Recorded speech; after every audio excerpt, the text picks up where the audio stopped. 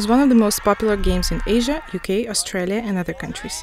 It is brought to Russian student sports by the foreign students. So cricket culture is rapidly developing at Crimean Federal University, where the first student league was created. According to Priority 2030, we bought the equipment and ammunition for the CFU cricket team. Now we're planning to install a special mat pitch. This is a 24-meter all-weather track for serving and hitting. More than 300 students play cricket at CFU. Most of them are foreign students from India. They conduct training and tournaments between them.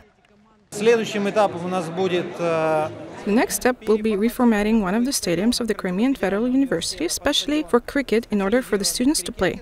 Next would be creating a place where you can work out the serve and strikes, not at the stadium, but indoors. This is also an important element of the infrastructure. Together with the Ministry of Sports of the Republic of Crimea and the National Organization Cricket of Russia, the Crimean Federal University held the first student championship. 12 CFU teams took part in it. Bowler will bowl from this end and we will bat two batsmen there. They will open the batting and then gradually they will bowl the bowling, and then if the ball touched the wicket, then it will be out. The team with the most points wins. Based on the results of the games, the best players from 180 participants were chosen by the judges.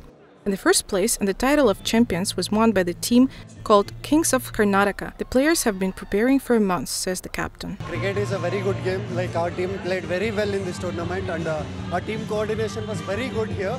And cricket is a very good game, and the organizers and the university will support us very more. As champions of Russia, CFU athletes will be able to go to international student cricket competitions that will be held next year. Press service of Crimean Federal University.